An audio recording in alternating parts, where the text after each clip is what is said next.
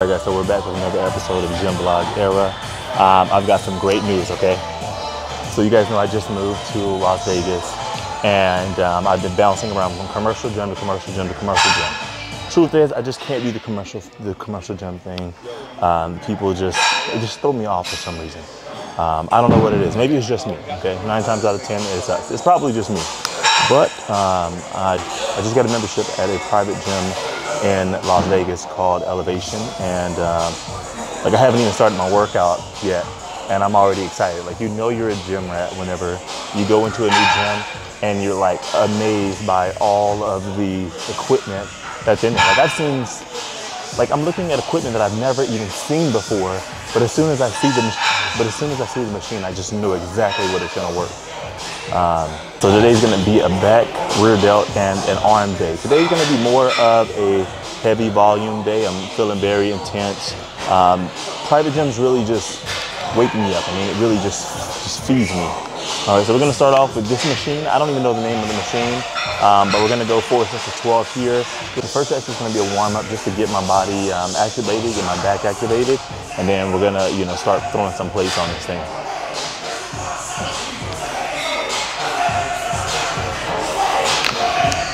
Oh my God, that feels so good. Ooh. 2, 3, 4, 5. Wow. 6, 7, 8, 9, 10, 11, 12. That feels really good, and that's just the first set. We haven't even added any weight on it. I'm gonna be honest, like, I don't really care for bodybuilding gyms too much, just because I'm a competitive person, and it really makes me wanna get bigger or take bodybuilding serious, and I'm just not there in my life. See, bodybuilding is a very demanding sport. I mean, it's a lifestyle. You hear people say a sport is a lifestyle. No, it's a lifestyle, and I won't say that it's the hardest sport in the world. But what I will say is every moment while you're in prep is game time. There's no practice and go home and rest. There's no weekends. Like, you're working out, you're training, you're eating. You have to watch your sleep. You have to watch how much you drink. You have to watch how much water you're getting. And you have to manage the rest of your life while you're like in the zone.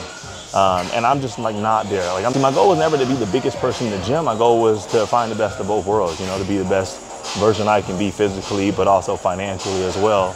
And that's what kind of pulled me away from, going the bodybuilding route. 4, 1,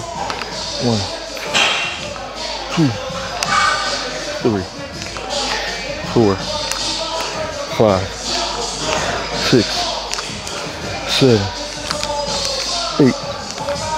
8, 9. Really focusing on squeezing at the top and also stretching as far as we can, which is going to stretch that back and make your back wider. 10, 11. No half reps, full reps. Squeeze and then fully extend. One thing I am very big on is just being the best version of yourself, but also putting yourself in an environment that supports you being the best version of yourself. Like, just because you don't plan on being a bodybuilder doesn't mean that you shouldn't train amongst the best. Just because you're not a millionaire, billionaire doesn't mean you shouldn't surround yourself around millionaire, billionaires. See, being in certain environments is going to demand you step up, you know what I mean? Like, if you're competitive, if you have any type of drive or will whatsoever, being in an environment where people are doing it at the best level is going to push you to go harder. So you have to go out of your way to surround yourself with people and environments that demand the best from you.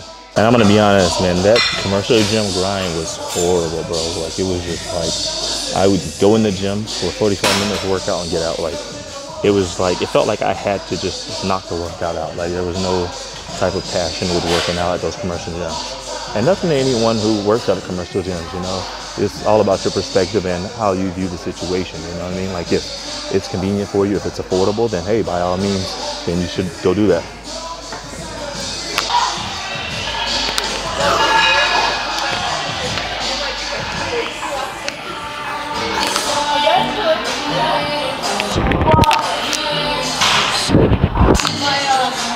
Full stretch. Squeeze. Full stretch.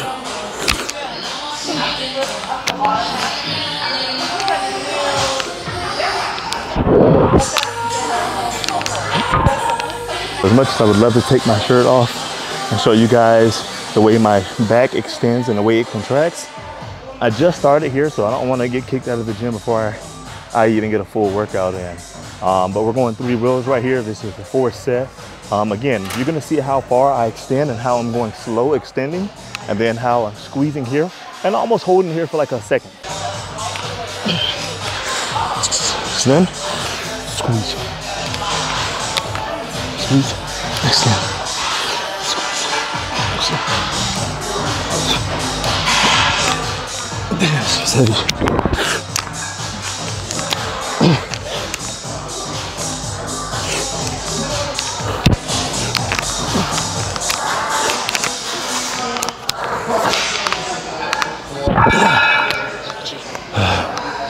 All right, so those last 3 reps were not the prettiest, but hey, we got it up though, right?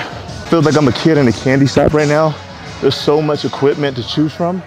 Like, I feel like I'm gonna go back to the old days where I used to spend 3 hours in the gym. So it's official. I love this fucking gym. All right, I don't know what this machine is called, but you got a grip up here, a slanted over grip. You have a neutral grip. You have a underhanded decline grip. You have a low grip. I'm sorry. Like, I love it here. Like, I actually love it here. And one thing I really do love about gyms is people are responsible usually, and usually pretty respectful for the most part, meaning that people put their weights back. In commercial gyms, people don't give a flip about anyone or anything. And in commercial, it's more like unity, more community, and people will call you out if you do some fucked up shit. You know, now there's a downside to being at a private gym, you know. Sometimes there's drama going on because everything's so in-house. Everyone knows everyone. People are very interactive with each other, so sometimes there is a lot of drama there. You really just have to learn when to include or exclude yourself from certain situations, because it can be pretty dramatic at private gyms. All right, I don't know which grip I'm gonna use. We got up, I'm gonna go with, I like the up. I know that's gonna be more upper, more lat. This is gonna be more lat, more upper back. This right here is good. This is gonna be perfect.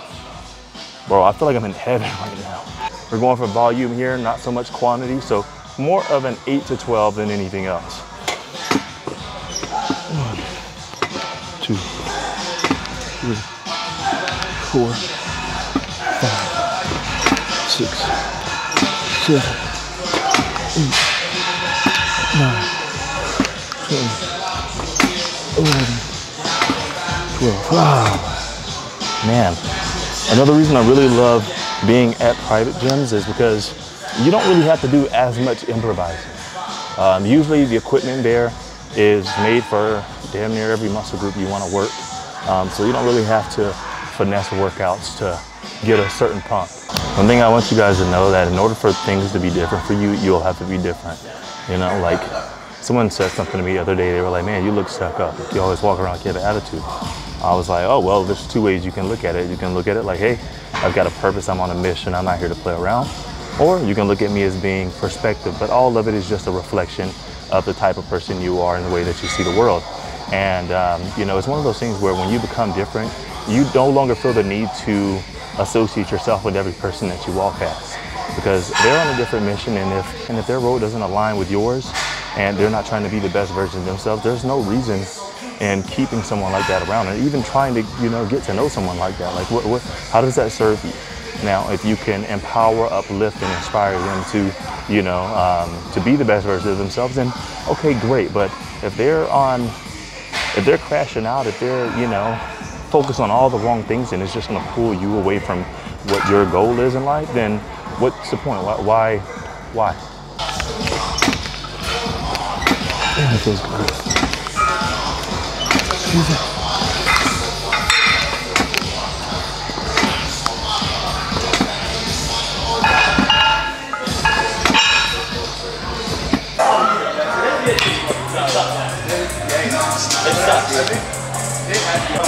All right, guys, so I'm gonna be honest, my camera is always going dead. I'm at about like 8%, so I might lose you guys here. But you know, of course, it's back day, rear delt day, so of course we're throwing some pull-ups in there. So we're gonna go 4 sets of 20 reps on pull-ups. We're not gonna go so much narrow. We're gonna go closer so we can focus more on depth and really contracting, all right?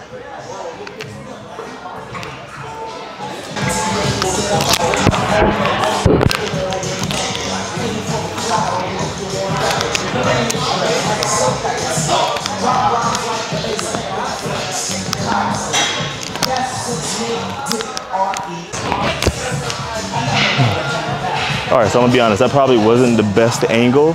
So what I'm gonna do for this next set, I'm gonna throw y'all in the corner so you can actually see me squeezing at the top for about half a second, 1 second, whatever. All right, so a lot of the time before I actually start to work out, I don't even know what the subject of the vlog is about until I start talking. But then I realized today's conversation is really about surrounding yourself with winners, being around people who are challenging themselves to be the best version of themselves in every area of their life. So.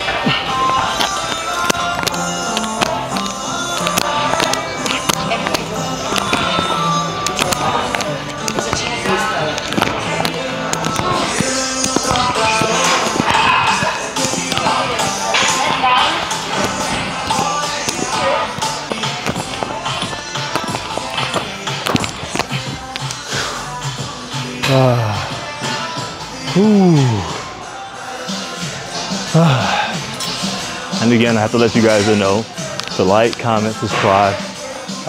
Let me know if you like the content. Let me know what you want to see more of. If you have any questions, concerns, anything that that I could be of service to you, just reach out. My Instagram, that's rocky.era, and I'm just here to serve. I'm just here to serve.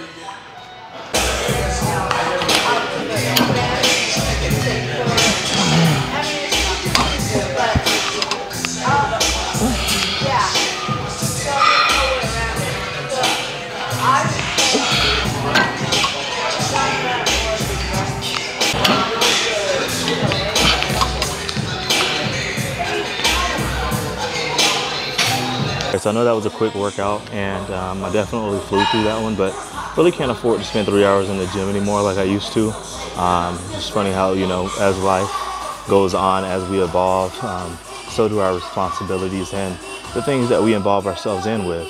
But so far, love the gym. I feel happy here, I feel comfortable. I feel like I'm not in anyone's way when I'm shooting my content. And I have an aesthetic environment where I feel like I can continue being consistent with the content that I'm putting out there for you guys. So like, subscribe, comment, let me know what you think. Now before I end this video, you know that we've got some biceps we got to finish off with. My favorite bicep triple set. We're gonna go 12 reps of each, about 25 pounds, and then we'll finish up and get out of here.